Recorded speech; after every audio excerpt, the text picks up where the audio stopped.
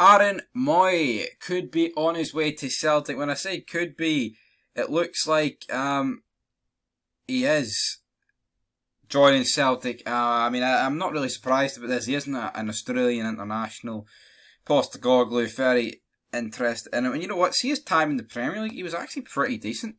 If we're being honest, of course, he played for Brighton and Huddersfield. But I feel like this would be actually a decent signing. Yes, he is 31, so he doesn't exactly have age on his side. But like I say, it's only it's a free agent sign. It's not like Celtic are going out here and wasting like $5 million on this guy. To be honest, to sign this guy as a free agent's pretty good. And to be honest, he'll probably do.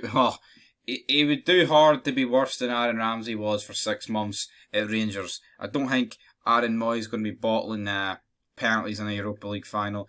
Oh, I just can't get that out of my head, as Callie Minogue used to say, or still says. But Aaron Mooy, looks like that's going to happen.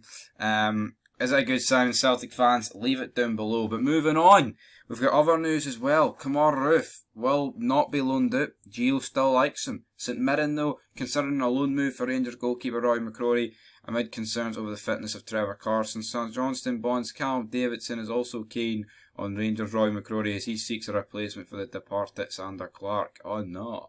Hibernian are in the mix for 1 or 2 more new faces this summer, says manager Lee Johnson, who's understood to be in the market for a defender ahead of the Premiership start on 30th July. Giovanni says that Malik Tillman is going to fill the void left by Joe Aribo. I mean, I don't know, it's a pretty big void, for a guy that probably has never played a senior match in his life. I mean, he probably has. I need to look a bit more into Tillman, I'll be honest. I haven't really. But, I mean, that's a pretty big void to fill. So, hopefully, that'll happen.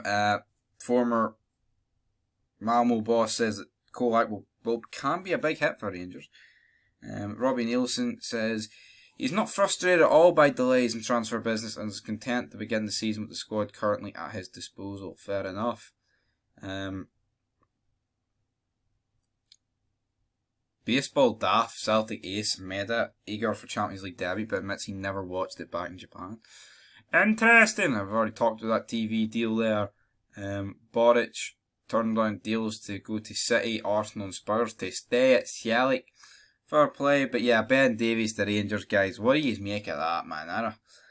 I've already said about 1,000,000 times, I'm not exactly keen on that. But Aaron Mooy looks like he's on his way to join Celtic.